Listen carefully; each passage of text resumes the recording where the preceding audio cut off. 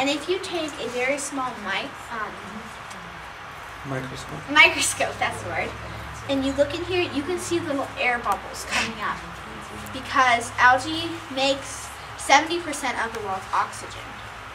And Algae International actually started with the Leonardo and Alexandria, and they didn't know how to spell algae, so he put L and G, right? And one of the kids comes up, he says, well, we're going to be all over the world. He says, okay, we international. So that's their company, LGI. And Leonardo is the CEO, and he has a sister a year older. So they were arguing about who's got the power. He says, I know maybe you got more power, but he says, I'm the president, and no CO2 going to tell me what to do. So we call him CO2. It's a she thing, you know. So, you know, what is that worth? It's not money-driven, because biofuel now, let's make biofuel. What we did is education. It's environment. And I mean, you couldn't buy that with money. And it's not for grades. So there's all different kinds. There can be this kind of algae, this kind. There could be, there's about 70,000 different kinds of algae. And we picked the... And you know what's the wonderful thing about when you teach them like this? That they have a feeling that they actually could make a difference. So, and you know, it's they sense the fact that you guys are sincere when you're talking to them. I think they really do. You know, people listens and they have something to say now. Dad, can you make this work? Yeah. Oh, yeah. Well, this is the algae field. You could see the algae growing in there. I think I know how to run it. They are the one who's running this. So. It is circulating. You could see the algae growth. It's very fast growing. You see the algae growing back in here? This is actually getting from a sunlight, and it grows with the photosynthesis, but we also could put nutrients in to make it grow 24 hours a day. And what we are also do is we take dry ice here, and then we put it into this unit. Right here we produce the CO2.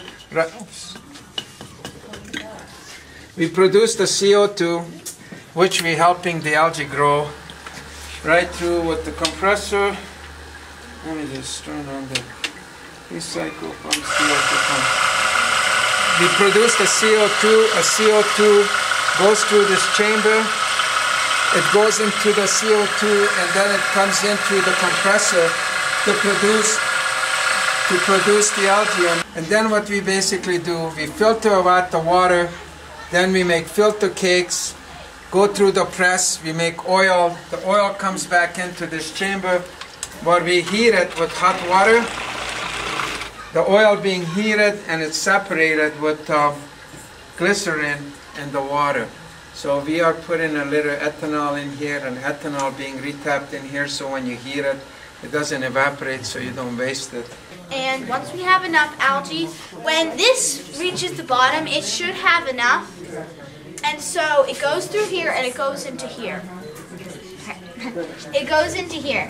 And then we take the water and CO2, we put it back through here, and then we put it over there and recycle it again.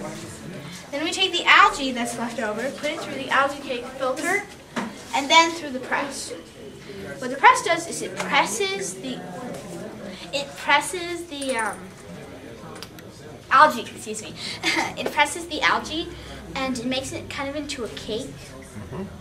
And then the results, algae oil. When you're putting in CO2 into this, it grows every 4 hours. And algae, it grows every 3 to 4 hours, or how should I say, it divides itself. So, all right. You have two pieces of algae, and they grow together, and then those split off, and then those grow, and then those split off, and then those grow, and those split off, and so that's what happens. So you could imagine a growth, how fast. You could see some of those jars, how quickly that they grow, and how dense is the algae. And now they could use this as a fertilizer fish eats this to get the omega-3 and the omega-6 oil. And, where was I? And we heat up the algae oil because it gets very thick and needs to float. Also because it, Separates. It separates the glycerin between the algae oil and water. Right here is water. And then right here is algae oil. And between this glycerin. And that's what separates it. So we heat it up also to do that. And we put nutrients like corn husks in there, so it'll grow 24 hours a day to like give it a little pop. These are all different kinds of algae right here. And sometimes you don't even need to press it. Sometimes it'll just come out like this. Algae produces 6,000 gallon to 10,000 gallon of oil out of an acre. And if you take corn, it only produces 50 gallon of ethanol. So it's a bad thing because you take all this corn, you only produce this much oil out of it. And people can be eating the corn instead of, using the hay. The oil that you're producing is worth $12 a gallon versus biodiesel, which worth maybe $2 a gallon.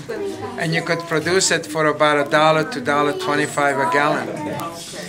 And so you could imagine it's economically very good to use for biodiesel. And it's sort of money driven right now.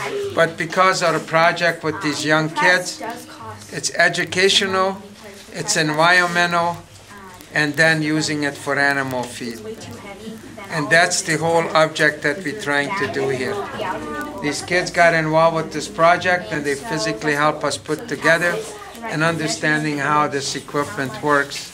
And I guess you could hear them how they talk about it. Oh, they love it. So you have to watch it.